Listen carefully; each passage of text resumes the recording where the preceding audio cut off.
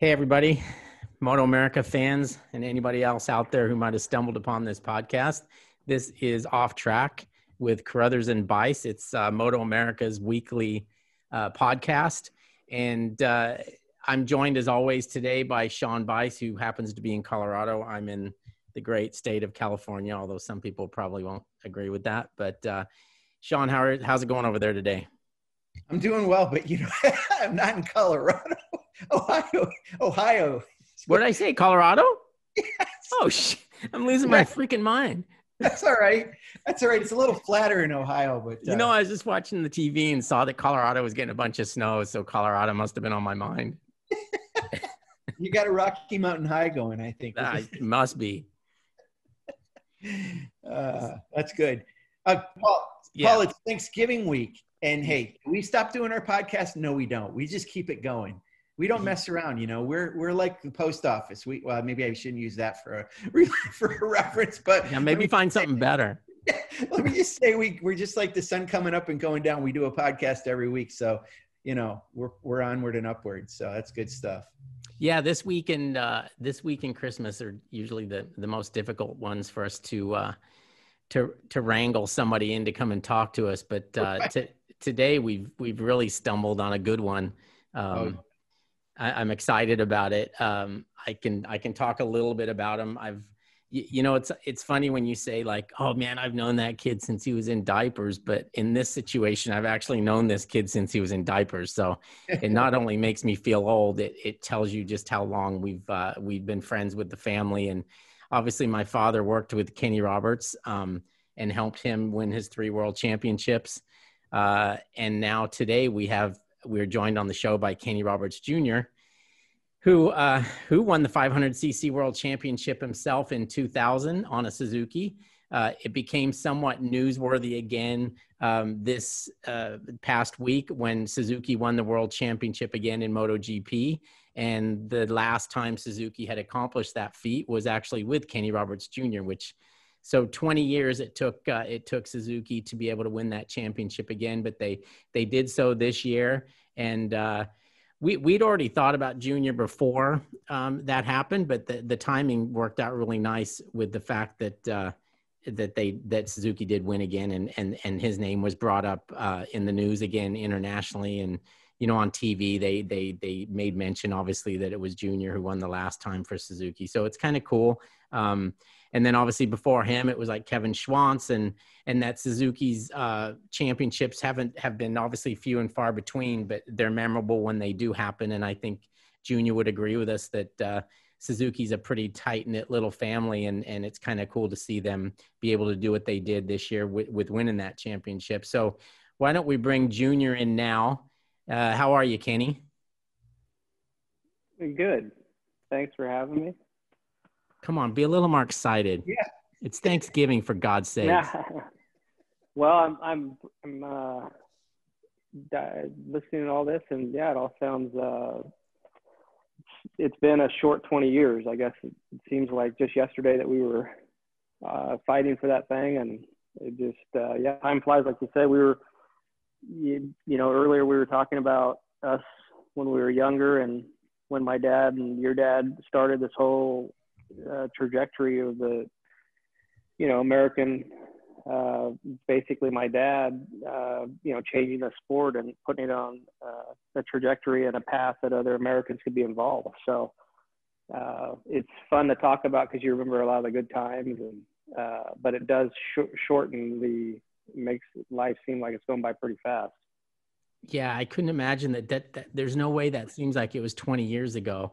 It's funny too, because I was looking up the old Cycle News when we went up to your house, because Cycle News named you as Rider of the Year that year. So myself and Blake Connor went up there and did a story with you and shot photos. And if somebody would told me that was 20 years, I'd be like, what have you been smoking? Because it seems like 10 at the most. Yeah. But yeah, time exactly. does fly. Yeah, I remember that article. Yeah, that was a really good article. I think there was a little bit of, Colin Edwards being the 2-time, I think at that time it was his second world championship he won in a row, or the first, and it was sort of who was going to be the rider of the year and all that stuff. But, you had a great article in there, and Colin's a good friend of mine, and so we've been racing together since '92 at least. And yeah, it's just kind of been fun that we all have made it this far and in racing, and then of course you being involved in it as well from the other side is just it's a small world. Yeah, speaking, Kenny, of '92, that's where I want to start. I don't know if you saw, but this past week I do a Throwback Thursday post for MotoAmerica, and I wrote a story about that 1992 season, which is, the first time I ever met you. It was quite a long time after Paul, and I know you weren't wearing diapers that year, although you were still pretty young. But you are the original one that kind of coined the idea that Paul and I joke about all the time. I don't know if you know this routine that Chris Farley did on Saturday Night Live, where he would interview people, and he had terrible interviewing skills. So he was interviewing Paul McCartney. McCartney. He was a Beatle. He wasn't interviewing Paul Carruthers. He was interviewing Paul McCartney. And he was talking about, and he goes, hey, Paul, he said, remember when you used to be in the Beatles?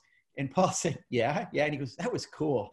Well, I'll never forget at Loudon in 1992 when I first met you. And I mean, obviously your dad is one of the big reasons why I am a huge fan of racing and obviously a fan of GP and MotoGP and all that. So I remember going up to you and I was like, hey, your dad's really cool. I like him. And you kind of looked at me, and I thought afterwards, yeah, I'm probably about the 300th person that said that. And that was way back in 1992. But how did you deal with people that would just try to say something to you about your dad? And it's like, you're trying to make your own life. You got your own career started, but you have to deal with everybody coming up to you and talking about your dad all the time. Was that tough to do? For me, it wasn't. For some, yeah. I mean, but if you start the idea off as that he's not only a legend in the sport, he paved everything for, the current American riders. And if you think of him as Dale Earnhardt, and with Dale Earnhardt and Dale Earnhardt Jr.'s relationship is very similar to where your dad is, as you're young, as most of us back in those days were our heroes if they, if we looked up to them and you had a good relationship with them, no matter what they did, if doctor, lawyer, etc. So I always had held my dad as a hero to within the sport, and also wanted to emulate it. Now, if he would have raced NASCARs, I would have done NASCARs. I mean, that's not a very for the motorcycle industry, but as a kid and how impressionable I was, I just wanted to be, 500cc world champion because that's what he was. Wow. So I always took it as a compliment. And to this day, it's still when I, am in areas where I get recognized by the name, I go out and the second of the two, you're probably thinking of my dad in the 70s, and 90% of the time that's the case. The Kenny Roberts is him, as opposed to who then their second response is, oh yeah, because you look quite young for what I remember. Right. So, but yeah, no, it was always, for me, it was always, the comparison never really, I'm never going to be as good as him on the track. I don't really feel, even when we rode together, that I was probably at his level of what he could ride that nobody could ride, meaning, the TZ 750s and just warming that thing up, the brass slides on the carburetors, I think like 2.5 pound pull.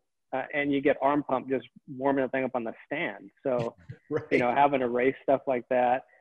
And I think that, we've been trying to preserve some of the stuff with him because I feel that there needs to be more history wrote about him, and even, Kel and everybody that was involved in that process, because without my dad, the trajectory of American motorcycle racing does not exist.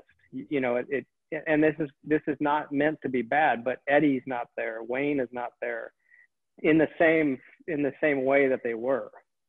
Right. But if you take Eddie or Wayne or one of those people out, the trajectory is the same, because Americans are still going over there, but it all started from my dad and Kel, and how it paved the way for people that didn't speak anything but, English at the time to get to Europe.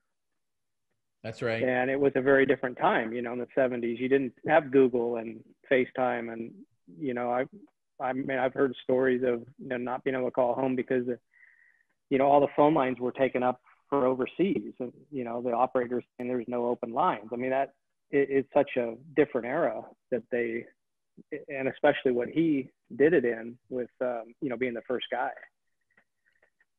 So you look back at it now with more appreciation, at least I do, as I get older, and then I see, my kids raised with electronics and the ability to just reach out and get any answer for homework or anything in a blink of a second. And, back in the day, just trying to get a motorhome from Italy to France must have been, logistically a bit of a feat.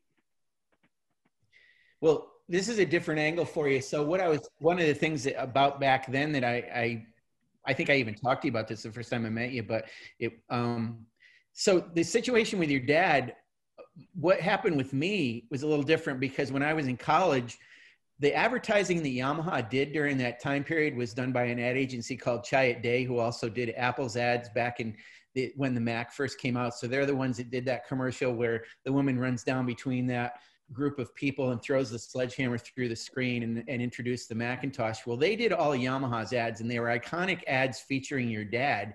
And the writing and the headlines were so good in it that I became a fan of your dad from the ads. And I actually decided to have a career in advertising as a copywriter because of those ads. So I kind of attribute Kenny Roberts as the reason that my career kind of ended up the way it did in advertising. And now it's circled back to being involved in MotoAmerica and working with Paul. But it's kind of a weird connection for me. It's almost beyond motorcycles. It's really all about things that your dad did. So it's iconic in that way. Yeah, he had that. I mean, it's simple. Show me, one other MotoGP World Champion that I don't know of, that has a telegram of, a sitting president, which was Ronald Reagan, congratulating him on his career and his retirement from the sport.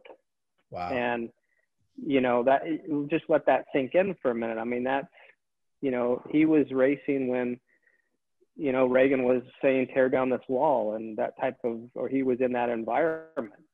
He was team owner or whatever it would have been. So he made quite a bit of impressions on, a lot of people, and he had a lot of resistance. There was, a lot of the FIM and, the powers at play that were taking for granted most of the riders at the time. And again, with Paul and Kel and my dad, these stories of, rider pay and the track safety and how they were just, it's so different, and he changed a lot of that. So I'm not surprised with you with just, the press side of it, because he was, the first one to really, grab the sport like he did and take it to new levels, a lot of different ways.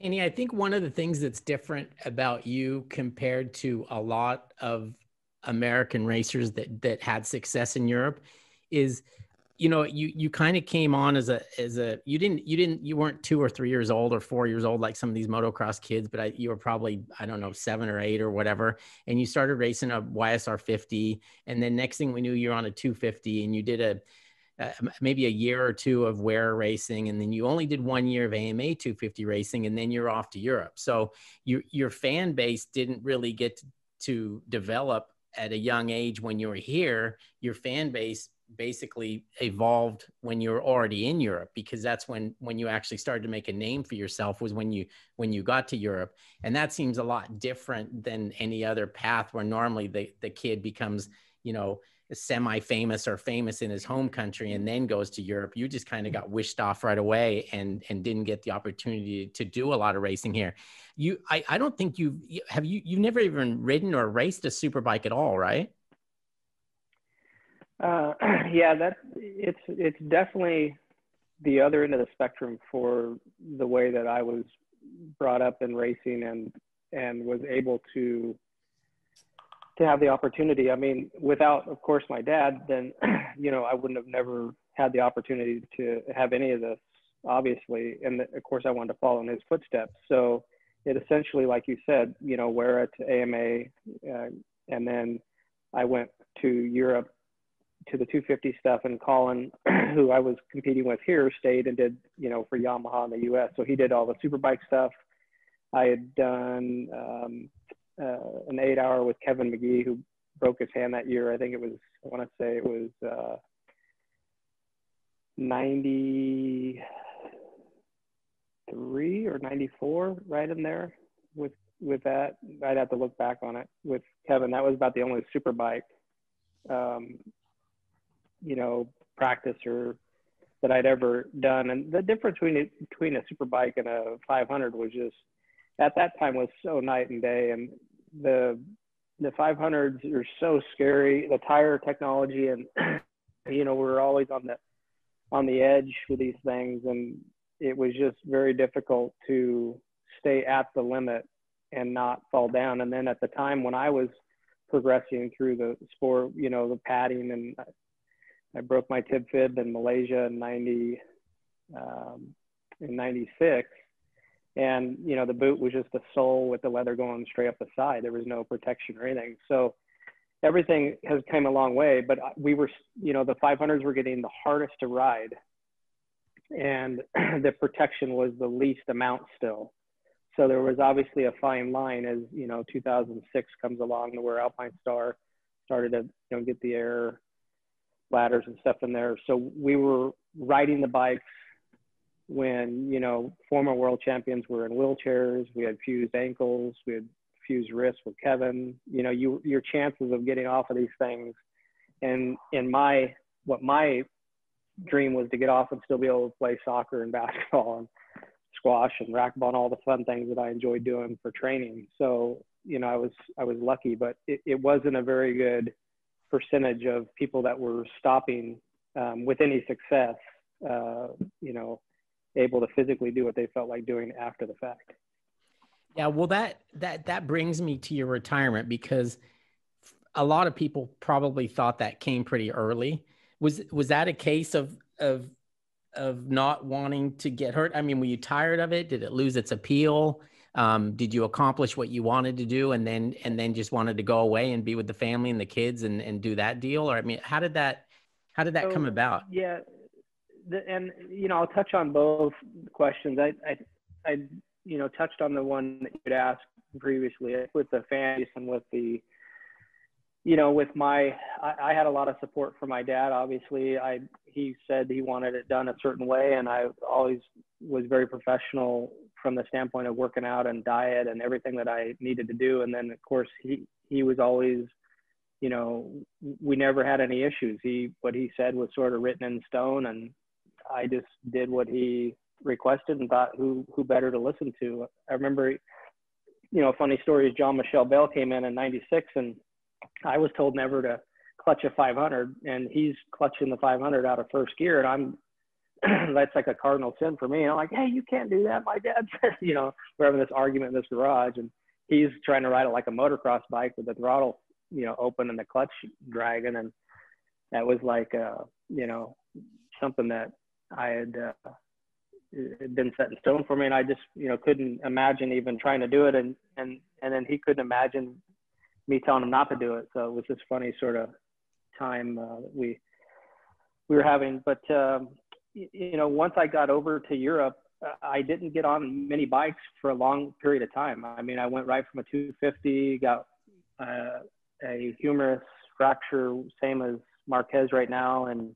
93, wasn't basically healed until 95, and then was on the 500 in 96. And Mick Doohan at that time said that I was, of all the up and coming guys, I was the guy that he thought had the most ability to have success. And then I was Modena in 98, 99 to Suzuki at 99. And we basically took that bike and, you know, rode that bike until 2001. I know that we tested some of Kevin's crankshafts, and we had all kinds of different things that had been, from the 93 bike. So essentially we wanted on the ability to ride the thing and stay consistent. And with the tires at that time, 17-inch, they didn't have a lot of side grip for acceleration. So we were able to use the amount of horsepower we had to get down to the ground, and Hondas would spin in their first, 3-4 bike lengths. So we could go forward, and that just gave us that little bit of an edge. 2001, obviously, the rider, myself, was complaining that we're not going to be competitive, and the factory obviously never believes, the rider to a certain extent. And it's an economical, at that point, we were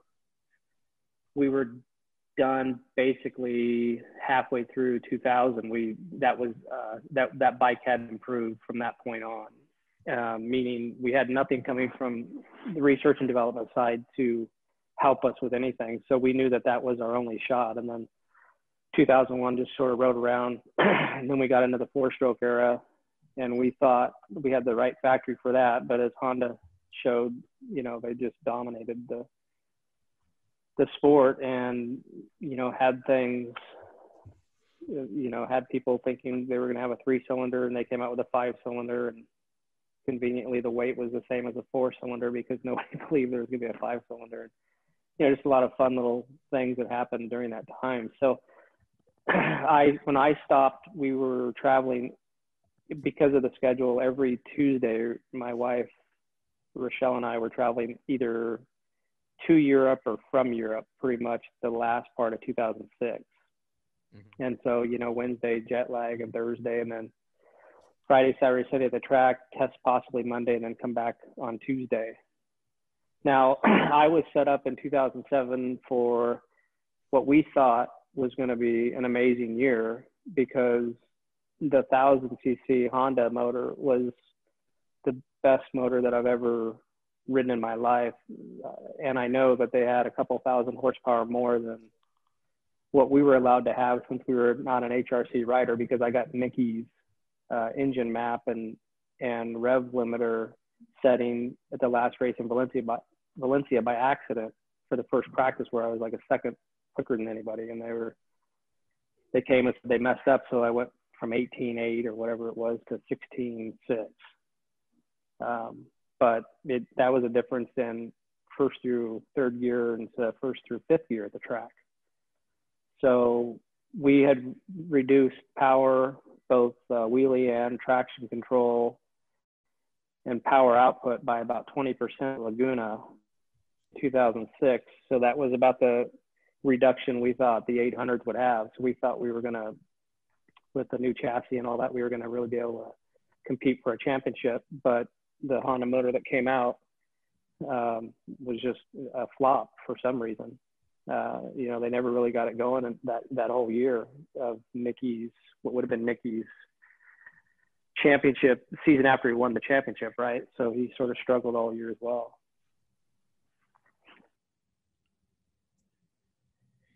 One of the things I wanted to point out, Kenny, about your career that's interesting is you won the championship in 2000, which for people that think of milestones, that was Valentino Rossi's rookie year in Moto 500 at that time. And he was your greatest challenge that year. So you think about how, well, for Yamaha anyway, that Valentino said goodbye to the factory team this year, but so it was a little bit of a milestone. But it was interesting when we were thinking about this podcast with you to think back that, wow, Kenny was right there at the beginning of Valentino's career. What was he like as a rookie? Did you get to know him pretty early on? And obviously, I knew all the guys. I mean, Max, and I was sort of neutral. I was sort of Switzerland because I had no press. We had no, not a home race.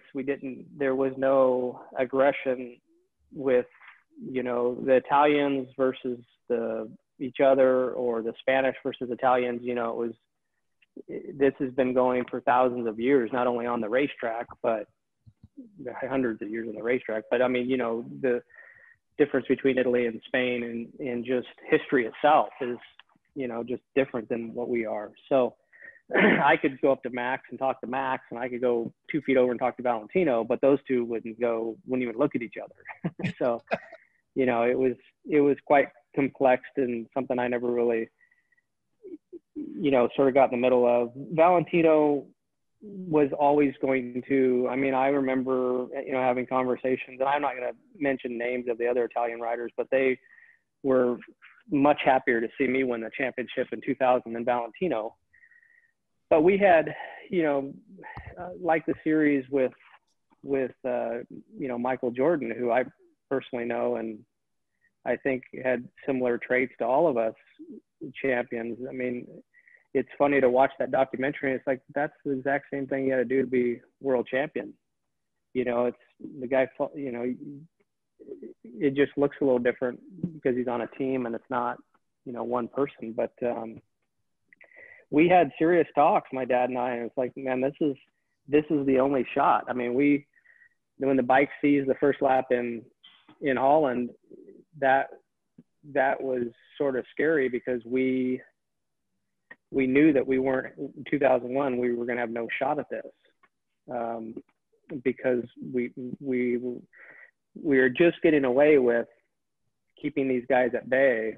The tire technology had started to come in 2000, towards the end, with Gary McCoy on the 16.5s, which the Superbike, Colin and these guys were getting better and better. So each time they pushed the 16.5 on us, it was a better tire. And at the end, I was the last guy to win a race on a 17-inch tire, and that was in Motegi, Japan, where I ran off after the Brazilian Grand Prix, the race before.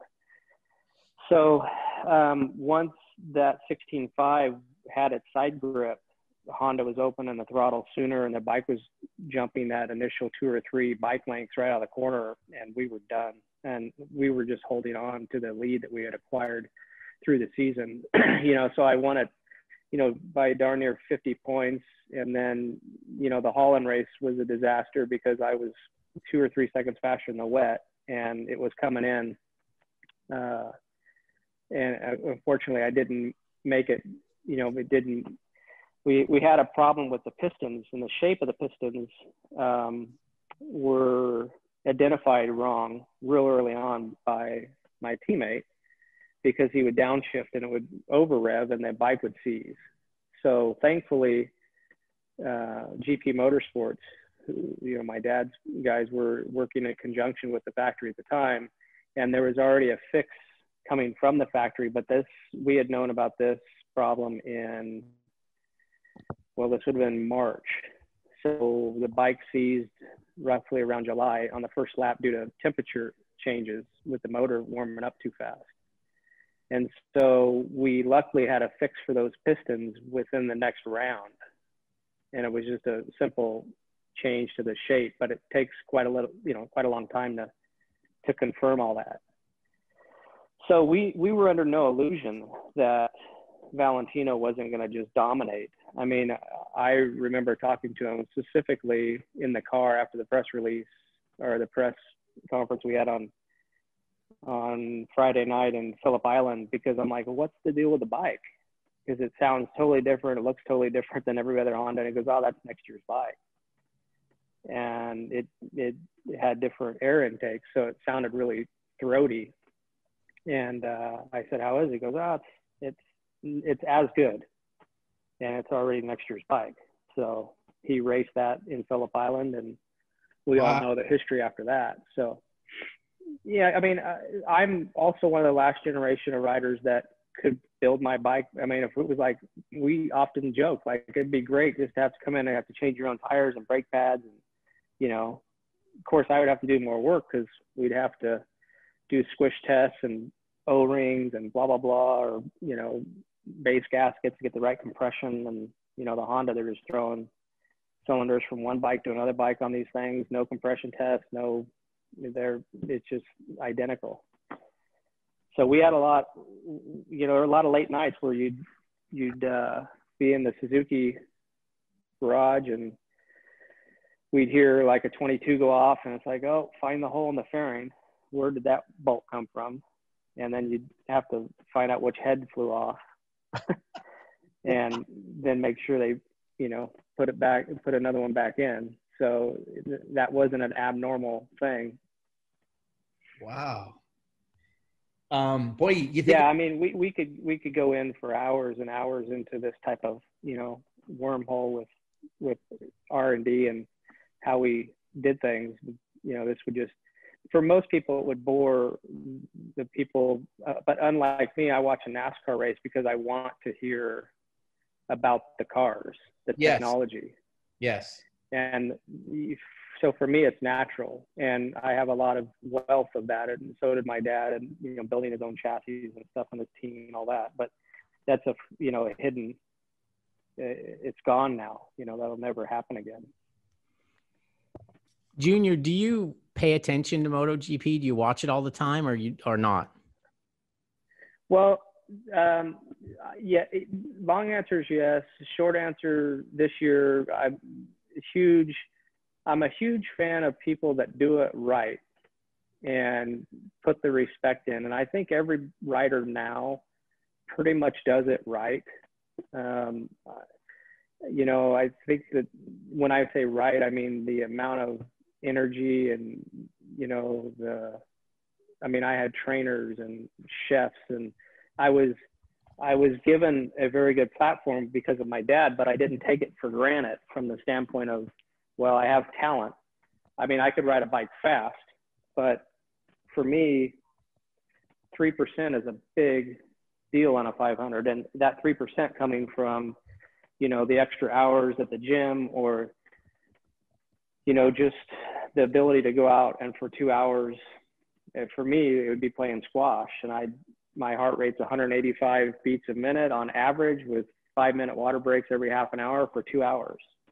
And I mean, it was just an animal for in that range of 210 heart rates of 215, 212 was not getting into a bad range. That was a range that we would anaerobically get into, and I would stay at, you know, on the bike probably in 160s at the last couple of laps, but certainly 140 to 150, somewhere in there. So when I look at the riders now, they're all very professional. They're all treating this, you know, because it's gotten so professional from the standpoint of, you know, how public it is with the press and social media and all that. So on that side, it's really good. I was just really disturbed when Mark got hurt, because, you know, you look at this guy and you just go, that's my dad, basically, for me, meaning he can ride something that nobody else can and just make everybody look like they don't know what they're doing. Mm-hmm. Now, I think, you know, Valentino had some of that when he was in his prime. He certainly had some competition from Alex Barros on the same machinery, you know, at certain times, and other guys that for example. But if you look at Marquez, you know, for me as a rider, I think putting him on anything, he's a cut above everybody. And, you know, just a simple little fall like that, and then, you know, the tire getting as humorous is just sort of a, you know, with a fun year we've had with this 2020 in general. I've just been sort of, all right, let me see what happened in the results and maybe watch the race quickly. But before that, you know, I was trying to stay involved in the side of the machinery as much as possible. Right. How developed were the electronics by the time you'd quit on the 4-stroke? I mean, compared to where they are now, it's nowhere close, huh? There's a couple stories, and, you know, I know you guys time is obviously what you need to pay attention to, but the funny parts of it were we in the factory that I rode for in 2000, we went to Mitsubishi and said we need a new, you know, electronic system, you know, traction, blah blah blah, all the stuff for the 2-stroke. And, you know, it was always a money problem. And, you know, well, what you guys want us to build is not even the same as the 92 Honda for power, and it's going to cost you a third of or 3/4 of the price. So why don't you just buy the current model, Well, we didn't have enough budget, so we couldn't do that. So we were always running into budget things like that. So if you fast forward to 2004, 2003, when Gary Taylor had been let go, and then Paul Denning coming in, we had the factory had total belief that they had superior four-stroke technology. And when Honda came out and they're testing the bikes, and the bikes are going by, and I'm like, what's that? And they're going, oh, that's a speed limit. Since, you know, it regulates the speed limit. I'm like, we don't have that. And we didn't have wheelie control. We didn't have traction control. We didn't have any of these things that were already standard on the Honda, whether you were HRC or not. And then we just got, I mean, some of the scariest times I remember being on a motorcycle, besides the 500, of being on the limit. Like, I could ride one of the, if you guys look at it, MotoGP, I think they asked 10 riders who was the fastest guy they've ever raced in the rain. And 3, including Marquez, named me. I think Creville, one other person, and Marquez, even though we never even raced against each other in the rain. Because I could hit my line within a foot, whether it was wet or dry or whatever. So for me, I could put on slicks and run out. And as long as I had a good foot to work with, I could do the same lap times in a completely wet track with a foot dry line. Because I never messed on a 500, you couldn't. You never got off the line and open the throttle. You just die. Yeah. So I was so, you know, I was so disciplined in that area, because you basically, you know, on these 500s in 95, 6, 7, 8, and there, you just made one little mistake. And, you know, we were seeing big injuries of, you know, look at Alberto Puig and, you know, checked on these guys, you know, everybody was getting collarbones and ankles and, you know, all kinds of stuff. So again, we were at a stage to where the bikes were so fast and had so much grip until they didn't. And the riders were getting subjected to these vicious high sides and mistakes that we would look at the computer and same corner speed, same lean angle as the lap before, but this time it let go. So you had to be so disciplined. And when we got in, as we evolved, we got to 2004, we didn't have any of these electronics. We had to blip the engines ourselves, and the gearbox had a lot of stress on it. And if the tolerances aren't just right, when you have that amount of stress, I remember having a backshift in England to get it from 6th to 1st, like 6 or 7 times. And if you didn't just get the timing down just right, and my arm was dead, you know, with arm pump. So I, you know, went to the factory. I'm like, look, guys, I got to get my arm fit, or we got to get this gearbox. You got the auto blip on it. Please fix your arm. Okay. So I had a couple of week holiday because, you know, there's nothing in sight. Now, if you want to hear a great story and how this stuff evolved, then 2004, 2005, when I think John was my teammate for the first year, they brought to the last race the auto blip, traction control, and all that stuff for us to try on the Monday or the Tuesday, whichever day it was the test, because I think Monday was the day off. But anyway, I'm like, okay, just put it on now. We're going to get 14th and 16th, or we're going to get 14th and 16th with all this stuff on. What is it? Why wait? You know, it's, oh, no, we must, you know, we got a certain protocol. So, all right, whatever. So they put the thing on Tuesday, and I go out of the pits, and I grab the front brake, and I downshift, and, you know, you hear the engine, oh, wow, that's way better. But it would lift the front off the ground a little bit because it was set too high. And it's like, okay, well, just be aware of that, because you can tuck the front like super easy, you know, 3rd or 4th gear. If you go back, it'll lift the front off the ground. You'll just, you know, because you're on the brakes, you'll just tuck the front. So I did 3 or 4 installation laps, and perfect. This thing's good. The traction control, I can feel it's starting to, as I opened the throttle, it was starting to make some noise, and okay, this is all seeming good. Now, I had tested traction control in 1996 in Jerez on a 500 with my dad's team. and they were fighting with Yamaha on who's going to have the traction control work the best. So Yamaha had a ignition-based traction control that let the crank only accelerate at a given rate. So if it tried to accelerate faster than that, that meant it was going to high side the rider, so it would cut spark. Team Roberts was based off of wheel speed. So the front wheel speed and the rear wheel speed had to match. And if they started to get an anomaly, that would cut traction that way as well, right?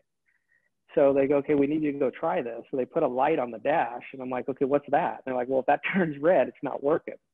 So the joke was like, okay, I'm going in Jerez, like the worst, you know, first gear to point and shoot track in the world. And if there's a little mistake, I'm going to be full throttle in first gear. So it's not going to be pretty. And the joke was, well, what happened? And I'm in the hospital going, I just saw a red light. I have no idea. That was the sort of joke going around. So in you know, fast forward 2004, yeah, I've done this before. I mean, this is 10 years old of stuff. We've been doing this since 95, 96.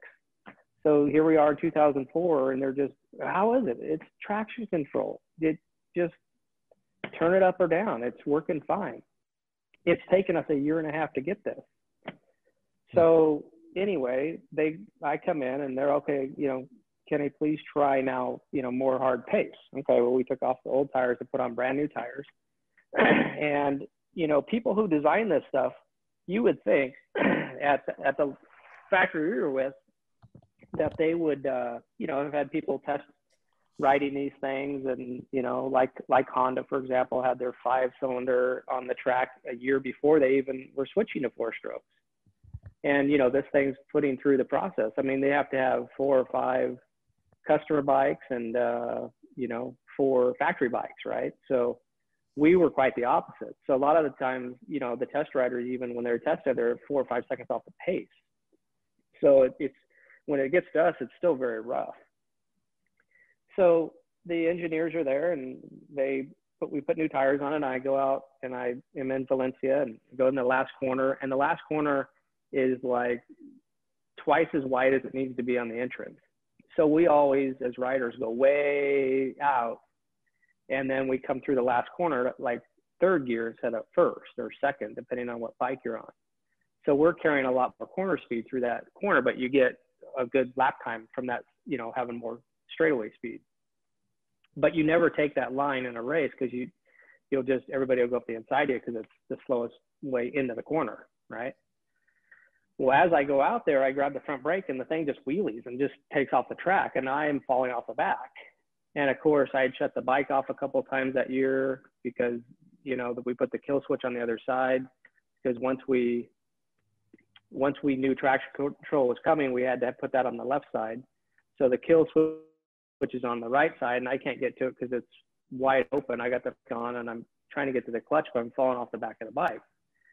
And I get it to about 100 yards or so into the gravel, and somehow I stay on it and get it stopped before the fence. And I've got the clutch pulled in, and the bike is full throttle and just buried itself in the sand. And I finally, at that point, am able to hit the power switch off, and the bike dies. I'm like, throttle stuck, obviously. And so I go into the pits and I say, you know, things in the beach, and the throttle stuck. The Japanese are, impossible. I'm like, well, okay. Anyway, when you look back on the data and you see that it's 100%, it's out there in the sand. So whatever. I mean, I don't care. I just know something is wrong. So hours are going by, and we get to lunch, nothing. I'm like, all right, so I guess I don't have to test anymore today, because this is obviously nothing's coming from the factory. And, you know, Ken-san, so good braking. And it's like, well, okay, whatever. That's it. And, you know, there was a couple comments like that I made. And about 2 or 3 in the afternoon, it's getting dark there in Valencia at that time. We stop at 4. And I'm like, okay, guys, what's going on? Ken-san, so good braking. I'm like, okay, I know. This is the 5th time I've been told that. What happened with the bike? So it seems like so good braking, but anyway, pressure is so high. I'm like, okay, what happened? Just show me the data. So we finally look at the data. Well, the throttles were open 100%, because on a bike with carbon fiber brakes, you grab the brakes and there's nothing there. That's normal. We as riders know that. So we grab it, pull it as hard as you can. You let it go. You pull it again, and then guess what? After the second time, you got brakes. That's typical. Well, the computer doesn't know that. So the computer's going, holy smokes, he's pulling the brake super hard. We better give him a lot of throttle for corner entry. Oh, wow. Because they don't want exactly. So the idea is that you run off into the corner like a two-stroke. So as you brake, let's say 10 bar or whatever PSI, it'll give you 10% throttle. So the back wheel doesn't try to get out of line. Well, the computer engineer is going, well, at that amount of brake, give them everything we got. So the end result is me grabbing the brake hard and the bike taking off, wheeling through into the crap. And I'm like, guys, what was the maximum, the first run, the maximum the butterfly, the electronic, butterflies opened up? 8%. Okay. Let's make it never possible to go above 8% ever again. And they're like, oh, you think that's a good idea? I'm like, no, I just don't want to die. That's a perfect idea. Since it was picking up the front wheel at 8%, let's not go over that. So those are the types of things, we, are behind the scenes that, and that's 2004. The championships, the cylinders are blowing off on the front straight. Every time in Brazil, for some reason, we had to have plastic reeds because the carbon fiber ones would just annihilate themselves. So I finished both races in 2000 and 2001 on 3 cylinders. We had adventures every weekend. Yeah. Wow. And hey, so, anyway. Kenny, let me ask you, I know we're running out short on time, and I have 3 questions I want to rapid fire try to get out to you, but we'll have to obviously have you on again and talk to you some more. So real quick, here's one I want to ask you. This is pretty broadly reaching, but to this day, do you prefer 2 strokes to 4 strokes? Prefer the safety of the riders in the current form, I guess it is. So there's nothing more disappointing than, turning on your sports thing and this person you're looking at is hurt and out, right? So right. I think for the safety and everything, then you would have to lean towards the current. Could you take Marc Marquez and put him on a TZ 750 and he would ride the hell out of it? And, the amazing thing about him, and I made this up myself, which is he's the only guy I know in the history of the sport that'll go in and push the front and go, I just pushed the front. And I say to my elbow, let me try. Oh yeah, the front's definitely going bad. Yeah, it's doing it again. He has the memory of a goldfish, meaning if I did that, I'd be like, get in and change this tire.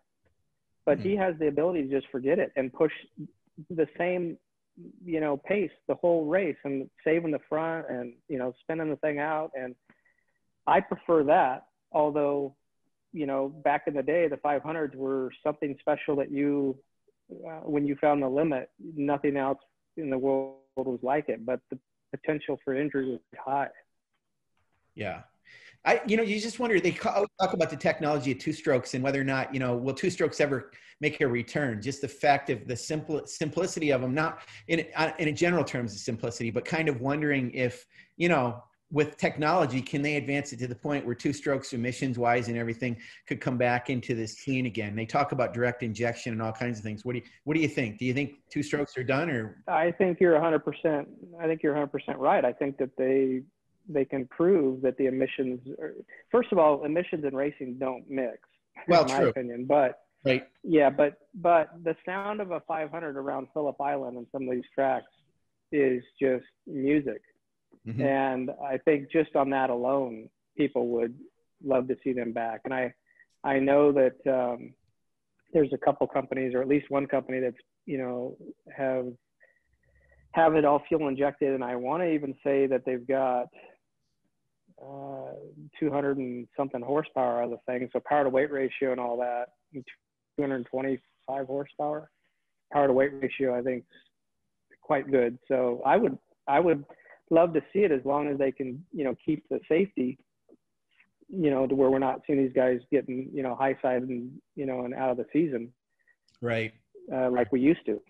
Yeah. All right. Here's another question. So when I think about you in your career, of course, the early days, I think of you with Yamaha, then of course, riding your dad's bike with Suzuki there as well. In my head, I know that you won the championship on a Suzuki, but it's still, to me, I have to think about it and remember that. When you were younger and you were dreaming about winning a 500cc championship, did you ever think that you would win it on a Suzuki?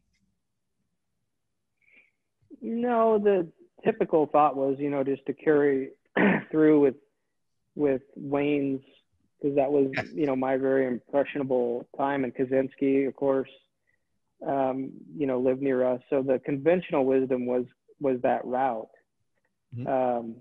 And then in 97, basically what happened in 90 was Aguma had made a motor, which was formerly with Honda, and it's his motor that we debuted in a test with the Modena. So my dad's bike wasn't out of the box a second faster, which we needed. Then, we had, it had the crank go in the different direction, and we had basically a small Honda copy, essentially.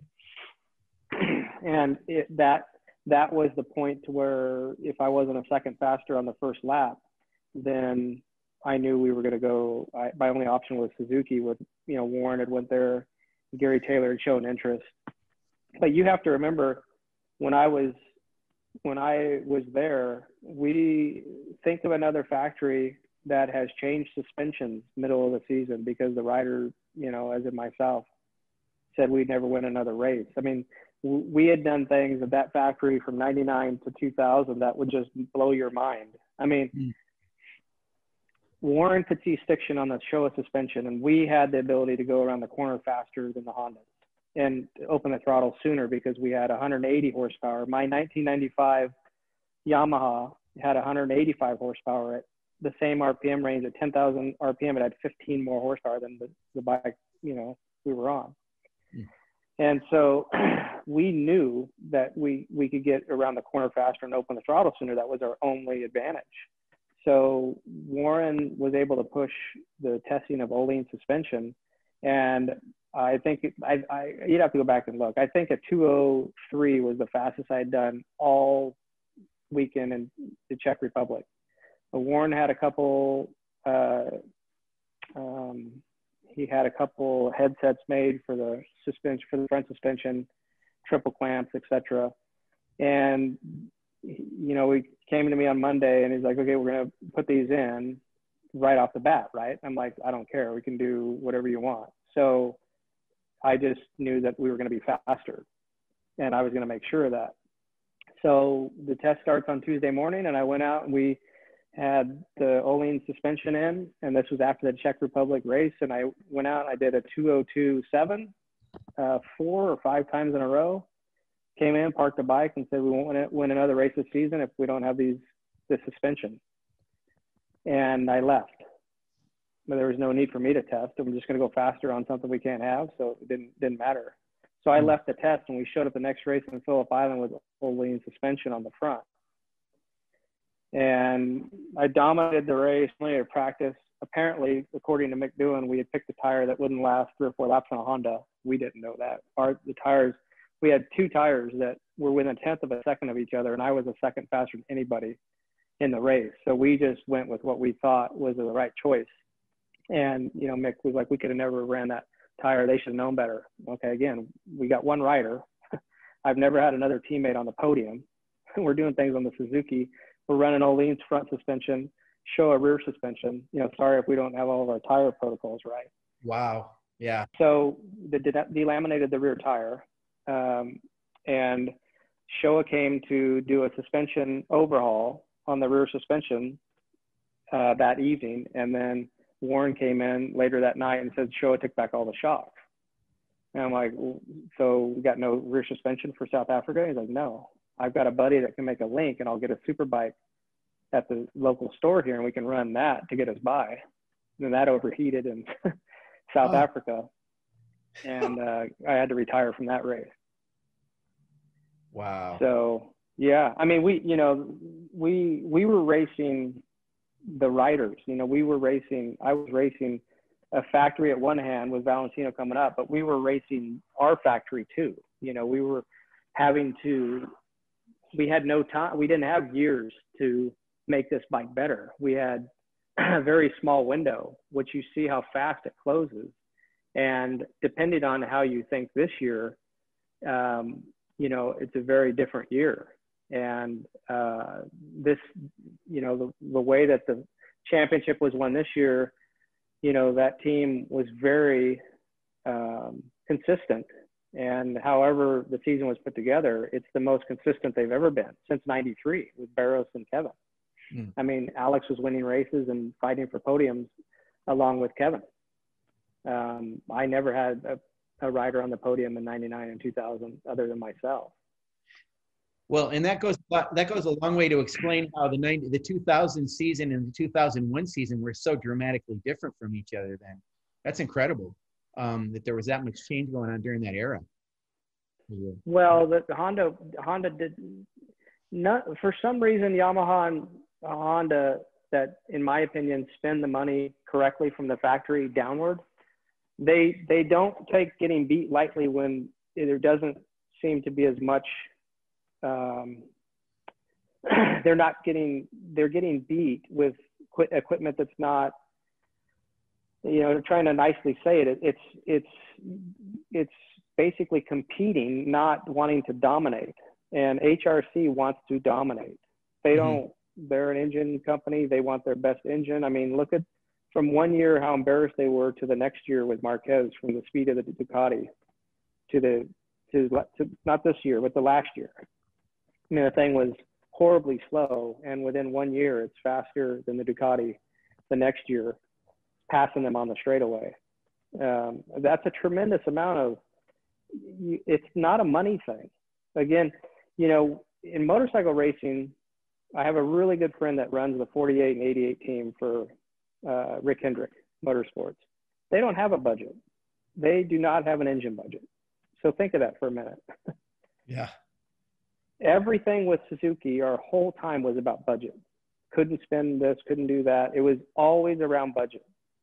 So it's difficult to tell a guy like me who committed everything in my life to be a world champion that there's a budget problem.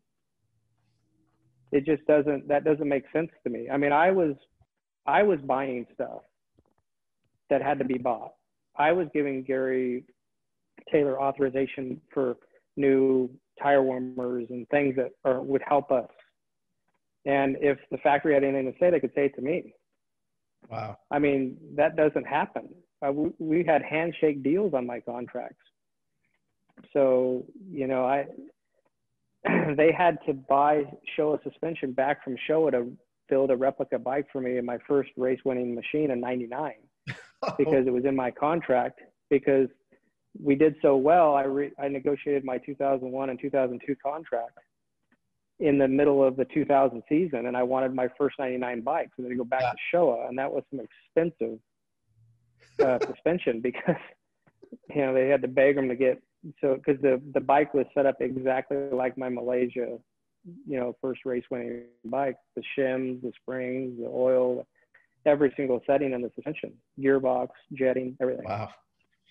Hey, one of the things I want to ask you about before we wrap it up here, just real quick, is, because we are MotoAmerica and we're the AMA sanctioned representative of racing in this country, I want to talk about that 1992 season real quick that I wrote a story about last week. And I wanted to understand a couple of things. So, I talked to Wayne last week and he reminded me that it was called Rainy Racing. And I said, yeah, I know it wasn't just Atsuka Electronics. I know it had a Rainy Racing logo on it. So with that in mind, I wanted to ask you what it was like to race during that season with Wayne. And he told me that Bubba Schobert was involved. And also, I'm trying to remember who your teammate was. Was it Jimmy Felice that raced with you that year? Or were you a rider of one on that team? No, it was, you would ask me that. Sorry. My tongue now.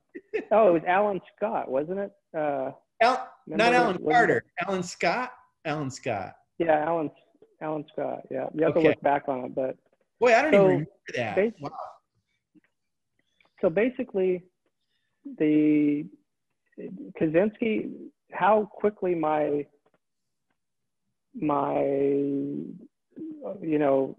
from the time I said to my dad I wanted to race was when John won Sears Point by like 10 seconds or something, or a minute, something, crazy. And so, he said, well, if you're going to do it, you're going to do it the right way. And I'm like, whatever that takes. So I started when I was 17 and I did I think 6 or 8 WERA races. Never won a race. Got in the top 3, several of the times. And then in 92 with Wayne, Sandy was my mechanic, which was Wayne's dad. Yep. And Bubba had, was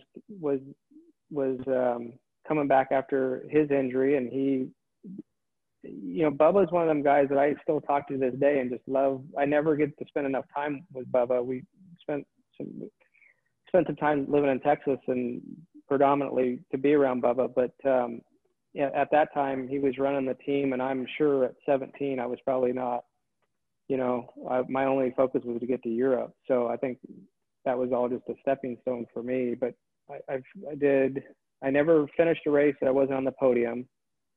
Colin won the championship that year, and then we both raced at Super Prestigio that year in Spain, and then the next year I was gone. So I had only probably done 13 races before I was racing the European Championship.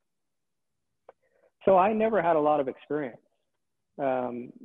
People think that I did, but I rode the ranch, trained with Eddie, Wayne, Kaczynski, my dad, Mamola. I mean, all these guys were there, and that was the highlight of my year.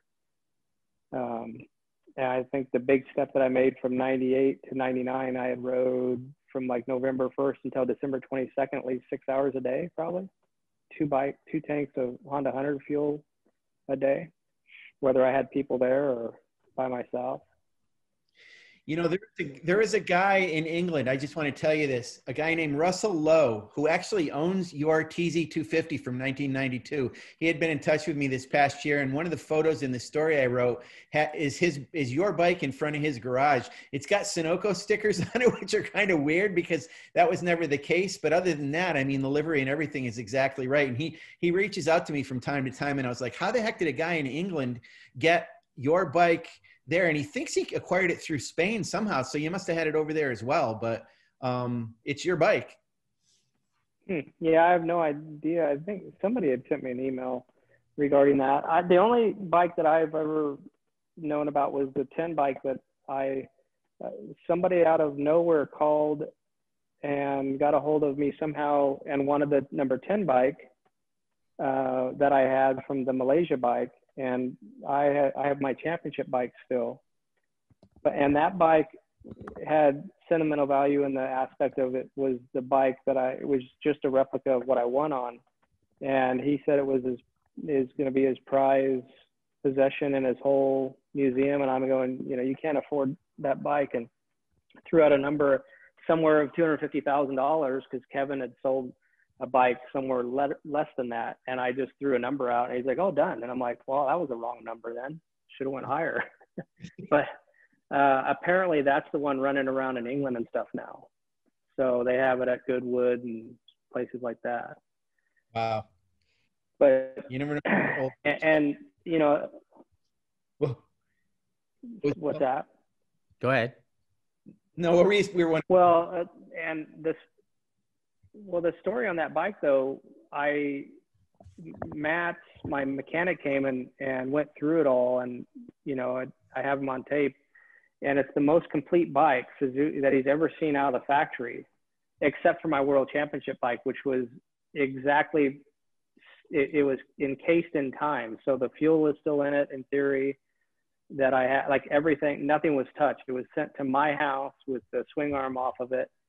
And I put the swing arm back in with a crescent wrench. It didn't tighten it all the way because I didn't have a socket big enough. So I just, the old trick to where the crescent wrench goes in and turns the indent of the nut because I couldn't get to it. And that's how it sort of sits to this day.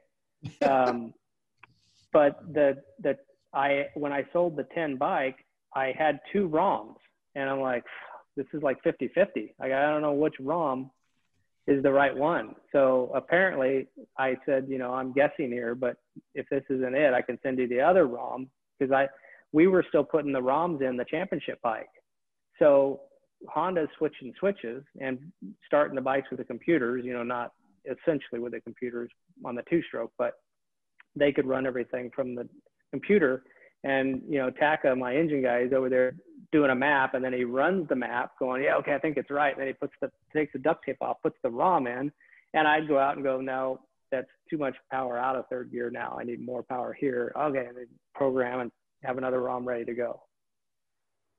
So, you know, we were still an ancient history on, I mean, the 500 for Yamaha, it was, you know, all the torque maps and everything were controlled with a computer. So you just plug it in with Tom O'Kane and these guys and control, you know, all the stuff. So Suzuki was back in time. I mean, I remember, you know, Tacker was saying, I can bring a 180-degree crank to Phillip Island. And I'm like, God, these guys don't mess around. I mean, this is my first test. I tested a 60-degree, an 80-degree, 120-degree crank at Jerez, and we settled on the 120. And he goes, I can bring a 180 to Phillip Island 3 weeks from now, or maybe it was 2 weeks. I'm like, okay, sure. And he brought it, and it was in a bag of oil, in a plastic bag. I'm like, how'd you guys make it so fast? And he goes, no, this is Kevin. And I'm like, oh, shit. So we're putting a 1993 crank. I'm like, you sure this thing's safe? Because Phillip Island's the wrong place to be high-siding in turn one. And he's like, no problem, only 112K. I'm like, but it's from 1993. How does it even fit in these crankcases? Oh, same crankcase. Oh, Jesus. Yeah. So then you're hitting, you know, I'm setting fast times. I remember beating Mick Doohan's time, and it was in all the papers.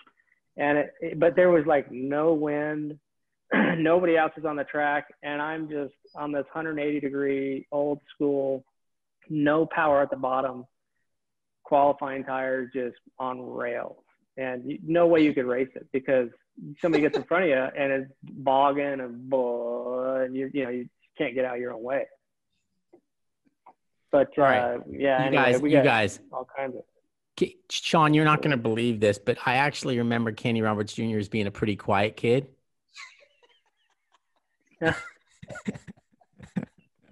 Yeah, well, my stories go on because they go down different holes. Well, yeah, but they're all really good. But like somebody's gonna find me soon. Like I don't know if it'd be the FCC or somebody for doing the world's longest podcast. But there's probably especially in California, there's probably a fine that's gonna have to be paid now because the stories went so long. So we got to do a mini series, I think. I agree. Well, we are working on that. And one of the things that Mike was talking with Paul is we need to, I'm in the process now of getting most of my dad's stories because his are even better. And you know, they're all true and they're all, you know, got great substance behind them. And, you know, Paul's dad, you know, Kel, I want to get him talking because, you know, all these things, you know, it's the Michael Jordan stuff that people are just captivated by. And